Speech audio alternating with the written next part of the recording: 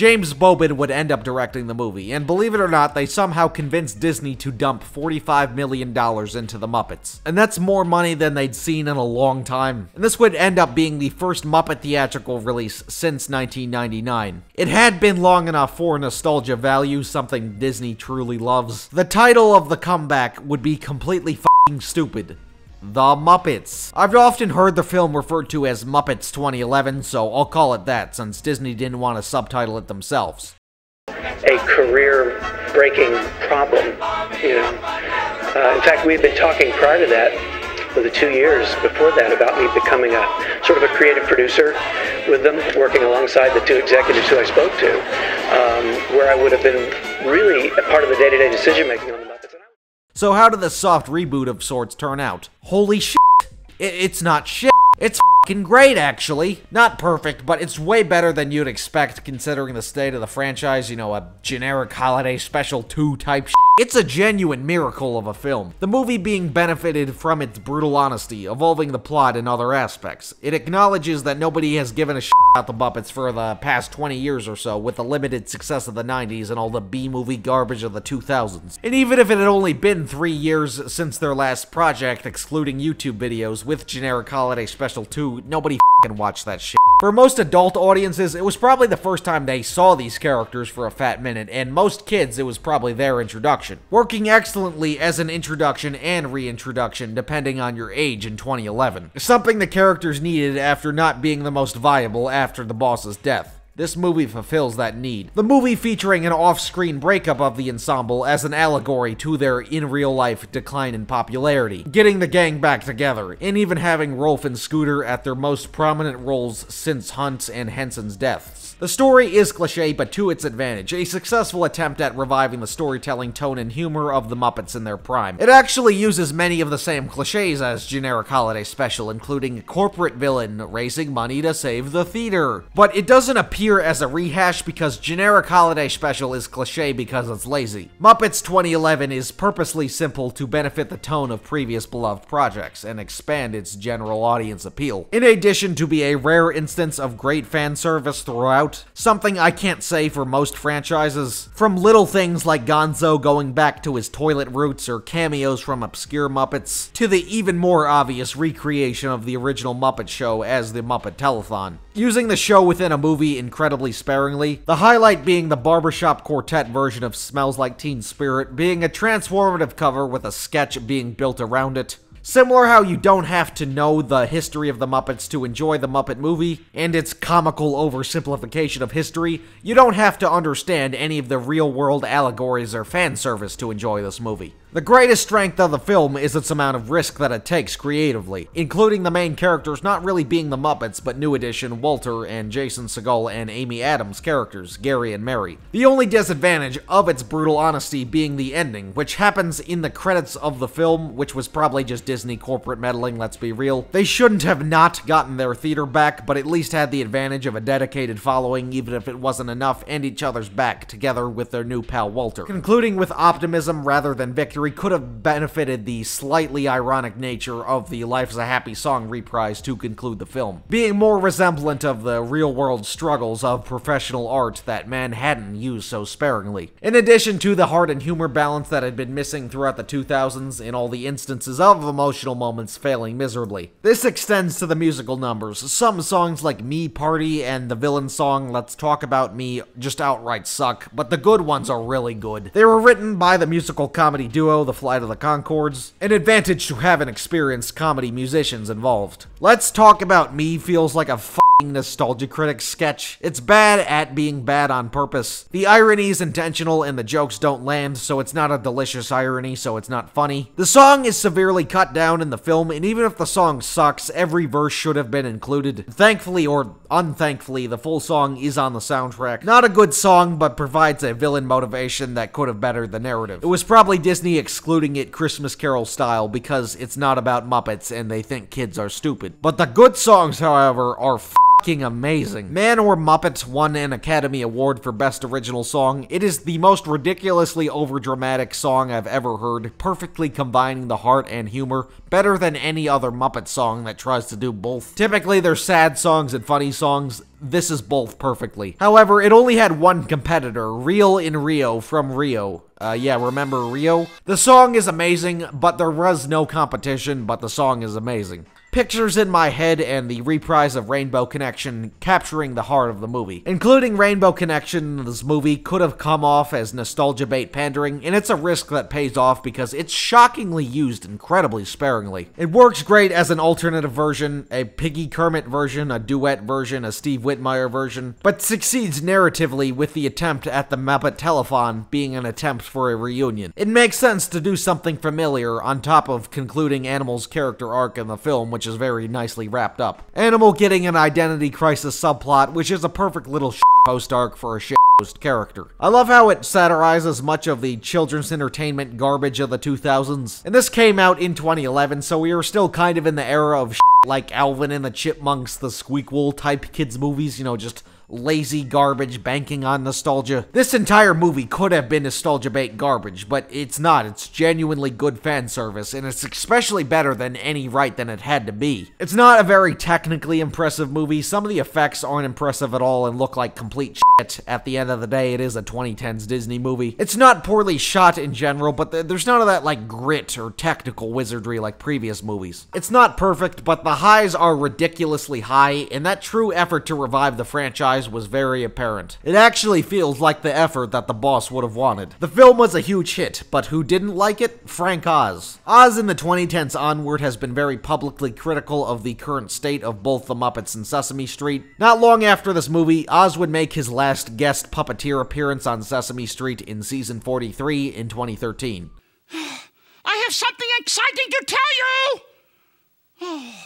Oz's statement on 2011 included, "I thought there was some wonderful things in it, but in general, I started to vomit when things get over-sentimental and sweet. It's all because Disney doesn't understand purity." And if he's referring to the ending being a little too happy-go-lucky, then I agree. I don't think 2011 suffered from a lack of Manhattan-like realism throughout. There's enough honesty, the ending just sucks ass. Speaking of ending and sucking ass, why the fuck is there a Cars 2 poster in the background? The film was a huge hit, the biggest box office hit for the Muppets. It was quadruple the budget, although not accounting for inflation. After its theatrical run, it apparently sold over 500,000 DVDs in 2012. I think the trio of Jason Segel, Nicholas Stoller, and James Bobin were great bosses of the franchise. A Henson substitute is integral for any Muppet project, and that trio filled the Jimmy Choo. The Muppets were f***ing back. However, in 2013, something took the family entertainment world by storm. Snowstorm. Frozen. The first Frozen made $1.2 billion, and as somebody who was in elementary school when it came out, it was a huge deal. Due to Frozen's heavy marketing and success, it arguably overshadowed the next Muppet project, which released 5 months after Frozen. Muppets Most Wanted was greenlit shortly after 2011's success as an official sequel, the original title being The Muppets Again. In fact, it's referenced in the film. It's the Muppets again, with the Muppets again. But again, that is a really unspecific title to follow, a flaw with the previous. Muppets Most Wanted being a much better name because it's actually distinguishable. Much of the crew returned for the follow-up besides Jason Segel, stating that it was his mission to revive the franchise, and he succeeded with his mission. After all, he is an actor first, and he didn't do everything. So the Muppets were seemingly in good hands of Nicholas Stoller and James Bobin. Despite being acknowledged as a direct sequel, it really isn't. Which isn't really an issue from a narrative perspective. The movie isn't about Gary and Walter's relationship and takes a similar direction to Great Caper and Treasure Island of a pure comedy sequel. Although Walter is still a prominent character, so there's one consistency between the two films. And the plot does take advantage of the Muppets' re-rise to stardom at the end of the movie. A plot point that fortunately parallels what actually happened in real life. The show within a show movie element is also retained, with the Muppets performing old school Muppet shows live alive and done well once again. The direction also being similar to Great Caper with its heist elements and genre bending and subversion of cliches, being a doppelganger story with spy elements and a comedic musical. In fact, it's kind of like Cars 2, being a sequel with a world tour and familiar characters and spy elements, but not dog shit and logical as a direction. It's not perfect and it's not better than its predecessor, but I've noticed that it is a movie that is divisive amongst fans, much like Manhattan, and I think is far overhated. I agree with many of the common criticisms against the movie, but I don't think they're as detrimental to the quality and my overall enjoyment. As a pure comedy, it is one of the funniest, the humor easily being its greatest strength. It does not take any risks for its story, however, and I understand much of the disappointment surrounding this movie. Given the flaws of both, it's kind of a pick your poison situation. Not making a doppelganger plot heartfelt was a good decision because the characters have to be a little stupid to realize that Kermit has been replaced by Constantine, the world's most dangerous frog. Constantine easily being the most memorable villain in Muppet history.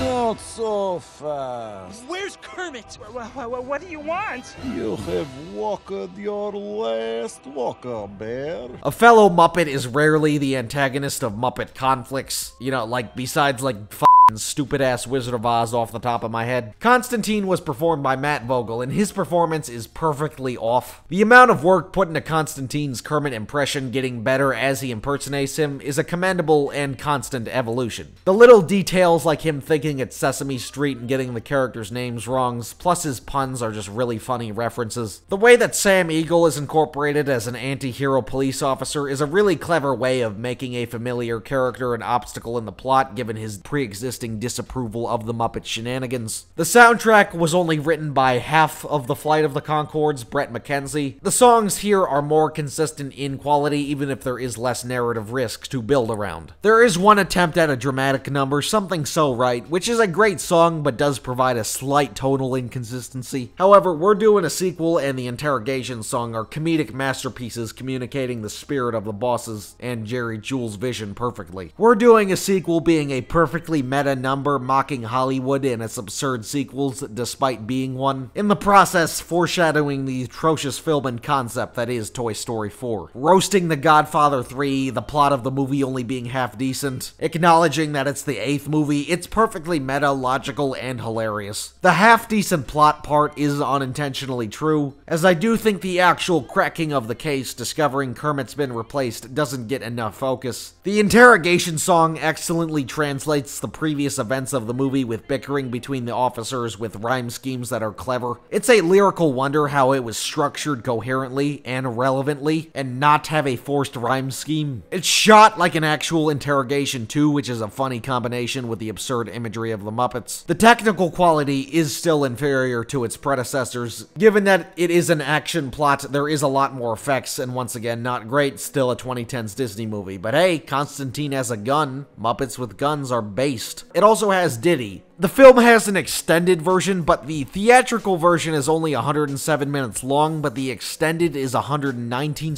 minutes long. Like, what's the f***ing point of a 12-minute extended version? To sell DVDs? Probably. It's not really an extended version, it's the actual filmmaker's vision version. The no Disney corporate meddling cut. Almost 2 hours is a pretty reasonable runtime. I know children do have short attention spans at the end of the day, but 2 hours? If you can get the extended version, it's better because there's more jokes and a little less of a breakneck pace. It's not on Disney Plus currently. The interrogation song, the funniest part of the movie, is entirely cut down by an entire Gonzo verse. Like, why remove an entire verse of the song? But no, the extended movie version isn't even the full song either. On the soundtrack version, the Swedish chef's interrogation goes on for longer and it's hilarious. So the pointless extended edition doesn't even have the full song numbers. What the f***?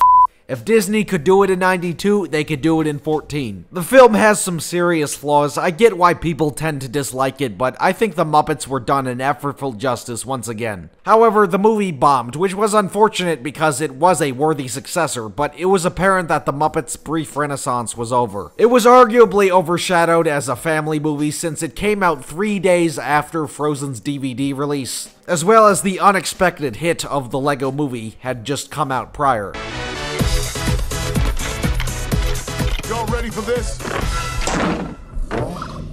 Oh no, they were ready for that. It also just wasn't as good, even if I do defend the movie. This is what the evil Kermit meme originated from, and I don't blame you if you didn't know that. And the right hands James Bobin and Nicholas Stoller were never involved with the Muppets again, although James Bobin claimed he wanted to revive the original Muppet Show. I imagine Disney didn't trust them since they failed financially. So where do they go? Back to DVD hell.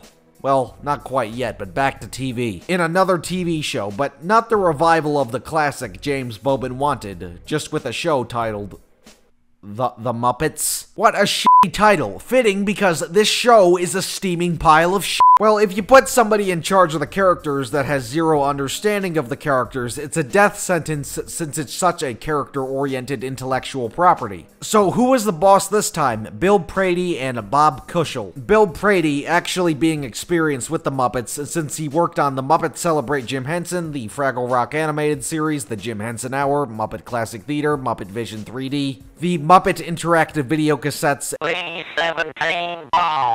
and Muppet Sing-Along Billy Bunny's Animal Songs. I'm the Earl of Eating, and it bears repeating that the food had better beware.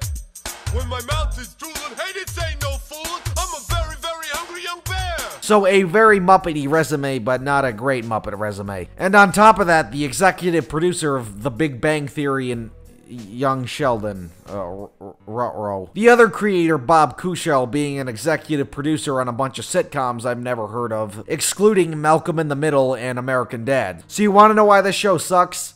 Bazinga! The Muppets 2015 took an approach of a mockumentary sitcom style, which was a popular format in the mid-2000s to the mid-2010s. The show is being structured to document the lives of our fictional characters. This includes being shot with lots of shaky cam and having interviews mid-absurdist scenario. It's kind of a divisive subgenre of show, however, I think that could be attributed to the jokes of the popular shows and not really the format. I've really only heard people say The Office isn't funny and never The Office has a bad format, which is a completely different criticism. I do like Parks and Recreation and The Office. They aren't perfect shows, contrary to what every cracker at your local Starbucks will tell you. The Office especially I have gripes with. I understand completely why people hate them entirely. Modern Family, also of the genre, I think is dog shit. I am super nostalgic for Total Drama, an animated spin on the format, but it's dog shit.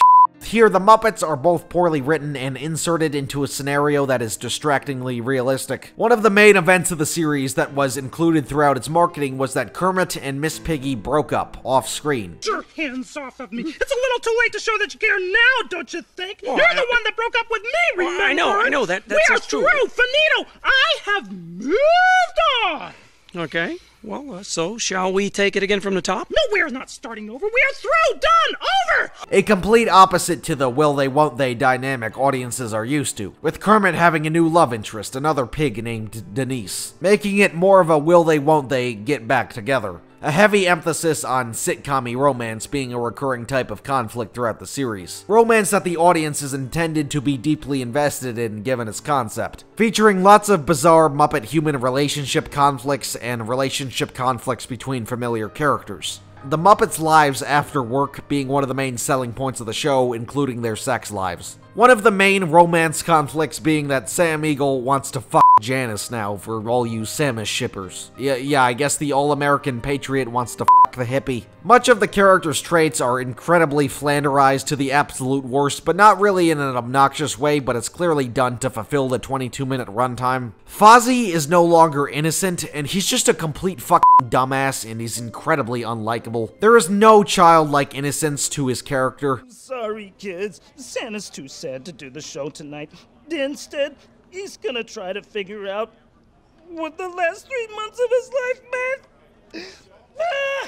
The dry realism, even more realistic than Manhattan, is an incredibly questionable approach. I guess they listened to Frank Oz's criticisms of 2011 too much. And the show has no clear demographic. It's rated TV PG, there are instances of hell and damn, the characters often drink. But despite taking a more grounded approach to romance, they don't f*** or anything, because it's still a child-appropriate show, but it's a wee bit edgier. Boy toy. Trust me, Scooter. You Not a boy toy. But like, who is this show for? Now, of course, its intention is to replicate the boss's vision of the Muppets being for adults, a motive that's shifted by better having significant adult appeal through absurdist dialogue and whatnot.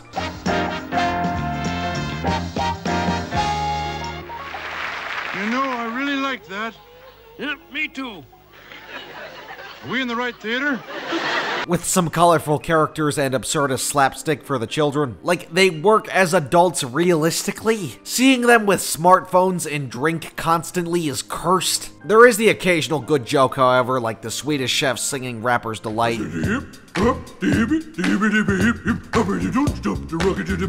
The celebrity appearances are weak, with the exception of Jack White, who does a great rendition of Stevie Wonder's You Are the Sunshine of My Life. Walter is noticeably missing, and I don't know if that was a purposeful exclusion. That could be attributed to Walter's performer, Peter Linz, not really being involved with the Muppets at the time besides Walter. But Walter being missing is a perfect allegory for the dip in quality between Most Wanted and 2015. The series was incredibly poorly received with one season because it was an insulting pile of shit, and there was one person who was particularly critical of it. Not Frank Oz, but Steve Whitmire. Steve Whitmire apparently gave notes to the writing and directing staff of Muppets 2015, which the higher-ups disapproved of any criticism. Usually the only drama that we see with the Muppets is between Kermit and Miss Piggy, but the man who was given the voice to Kermit for decades has been fired by the Muppets studio, leaving the character's fate hanging in the balance this morning. The last original cast member next to Dave Goelz, Jim Henson's fan-turned-apprentice. The man that voiced Kermit for 27 years was fired for criticizing the creative direction of characters he knew fondly. Criticisms that Steve Whitmire gave were absolutely justifiable because the Muppets had once again lost their identity. Disney declaring Whitmire's criticism as an act of unacceptable business conduct. He badmouthed Disney, and Disney didn't want to risk losing money. And with the insulting firing of Steve Whitmire, Kermit the Frog himself would lose his identity and spirit harder than any other Muppet. Steve Whitmire did not have an apprentice, given that he couldn't play Kermit forever. Nobody was lined up after him to play Kermit, given his inevitable death or retirement. But the boss's death was unexpected, and they found the right person to fill his roles. And especially the right person, Steve Whitmire, to fulfill his practical alter ego, even if his spin on the character wasn't perfect. What a good song. I knew you guys could do the tribute for Jim. I bet Dave Goelz watched this in horror and could do nothing about it, and knowing that he couldn't question any authority given that he'd be out of a job and would further increase the loss of the Muppets' spirit and identity. But Kermit the Frog is too integral to the brand to exclude, unlike Rolf or Scooter. So, who was going to play Kermit? Well, Matt Vogel was cast into Kermit. Matt Vogel was another fan-turned-apprentice. He was the apprentice of both Jerry Nelson and Carol Spinney, playing a ton of minor roles on Sesame Street as early as 1996, but would eventually take over for Big Bird, Floyd Pepper, Uncle Deadly, Crazy Harry, Lou Zealand, Robin the Frog, Sweetums, and would play Constantine in Most Wanted. So the guy known for playing Jerry Nelson characters and not Jim Henson characters took over as Kermit. Matt Vogel's first appearance of Kermit being on these lazy Muppet Thought of the Week videos I mentioned earlier. It's not that easy. Being stuck on a conveyor belt. See what I mean? And he sounds like f***ing shit. Why are there so many songs about rainbows? In fact, he sounds like Constantine because it is Constantine. But why make the doppelganger Kermit actual Kermit? His voice is way too deep. Vogel isn't bad at Jerry Nelson impersonations, and I've been pretty tolerant of the voices changing throughout the chronology. But Vogel as Kermit is incredibly distracting and inaccurate. Vogel is not a bad performer at all. Some of his vocal impressions are great, especially Floyd Pepper, but he was not fit for Kermit. Admittedly, over his 27-year run, Steve Whitmire's voice did get deeper from inevitably aging, which happens a lot for people who play characters for decades. Yes, Mr. Scrooge? Who is this? It's Mr. Applegate, sir. He's here to speak to you about his mortgage. Please, Mr. Listen, relax. We talked about overreacting to things. It's a code red. Code red! Oh my God! Whitmire's aging is noticeable in his last appearances, but it wasn't this distractingly deep. All the inflection and stuff was still there. Hi ho ho ho there! Merry Christmas and Happy Holidays! And if they couldn't get a new, younger person to voice Kermit, and got a familiar cast member to voice Kermit, Peter Linz would have been a good option since he took over for Ernie in 2017. Now, first, of course, you are going to need your rubber ducky. Like, why couldn't they just get current Ernie to play the new Kermit? Walter was gone at this point, it's not like he'd be busy with him. This is especially odd because Kermit is a very popular character to impersonate. Love you too. Got something for you. No.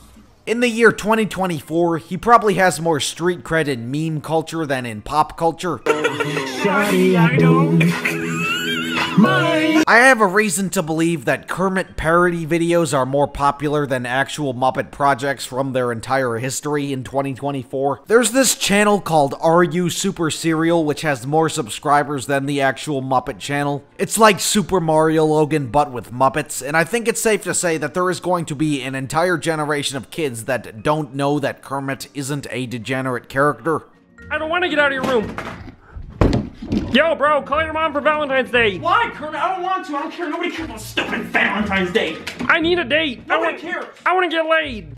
I bet Gen Alpha has seen more Kermit hangs himself videos than actual Muppet videos. Like, how is Kermit's voice in parody videos where he hangs himself better than the actual Kermit's voice? Mad Vogel's Kermit would debut in 2017, but most people would not find out about his voice until 2020. Thank you, Jesus. You know what, Tetchy? One of the greatest proofs of God's existence is answers to prayer. Isn't that wonderful? Proof that God is there. He answers our prayers. I like to pray. Well, do you like to play? I like to pray. Yes, I know you do, honey. But do you like to play too? Play? Yes, play. Do you know Eve?